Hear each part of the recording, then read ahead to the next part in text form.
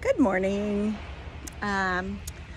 So they got the cytogenetics. So even though the bands were good, less than 5% on my bone marrow biopsy, they looked at the DNA of the cells and they're still abnormal.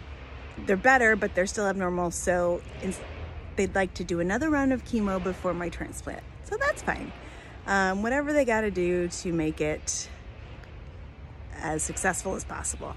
So no transplant yet. I will be starting that round of chemo hopefully on Thursday, and I will keep you guys posted. Hopefully there'll be no fevers this time and I can stay out of the hospital.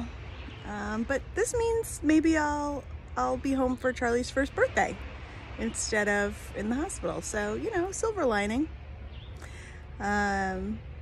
Let's see what else is new. I think that's about it.